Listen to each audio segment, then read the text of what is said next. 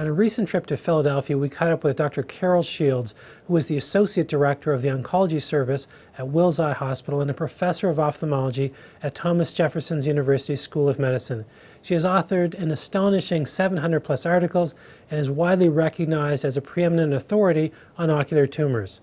Of interest, Dr. Shields also played basketball for the Notre Dame Fighting Irish and was given their highest honor for excellence in both academics and leadership.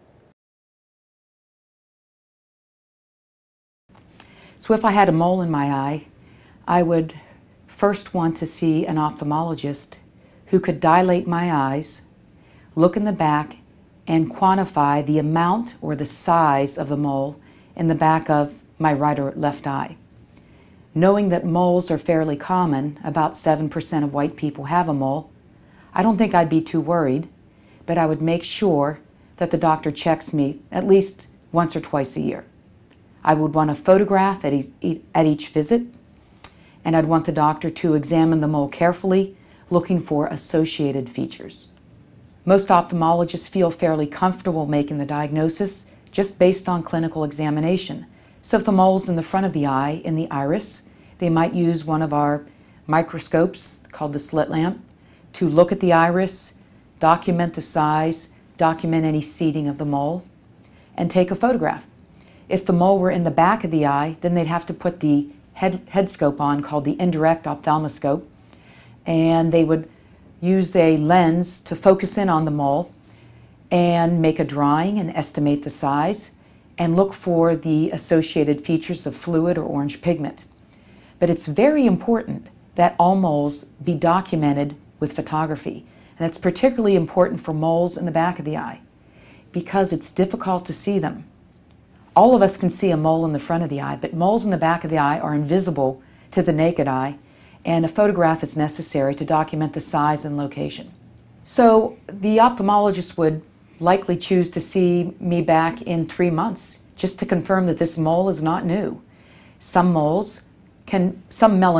can be mistaken for moles. That's why you want to be reevaluated within 3 to 6 months.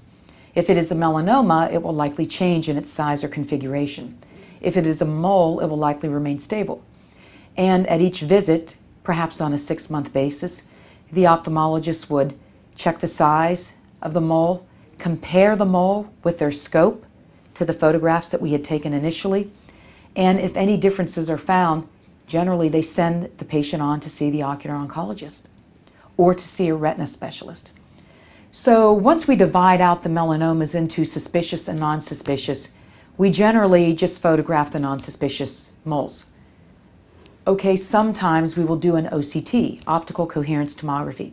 This is a really nice, simple to do test where a light beam is shined into the eye, and it allows us to identify the retinal features overlying a mole.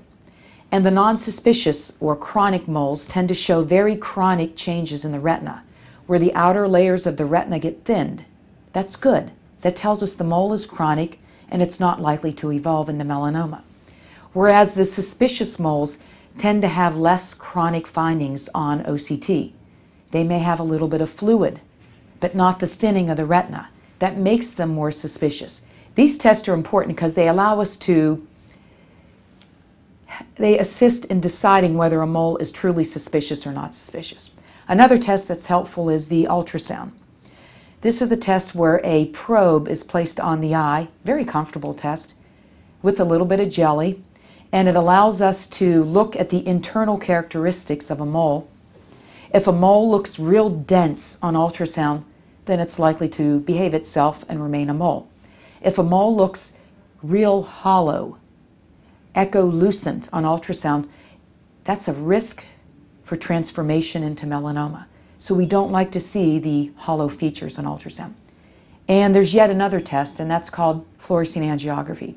This is a test where we give an IV injection. We look at the blood flow to the eye, and moles that are very chronic or non-suspicious tend to produce very chronic changes in the tissues in the back of the eye, giving a mottled look at the side of the mole, whereas melanoma tends to produce fluid, and you can see a puddle of fluid and little spots of leakage overlying the melanoma.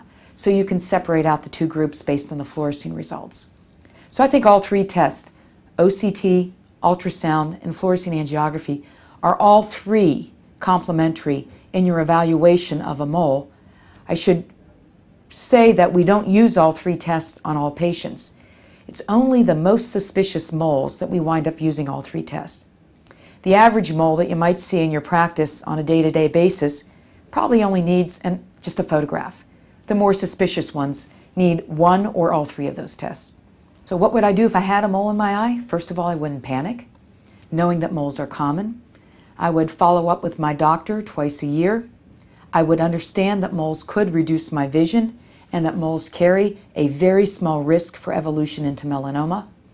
And I would make sure my doctor takes a photograph at least once a year of the mole.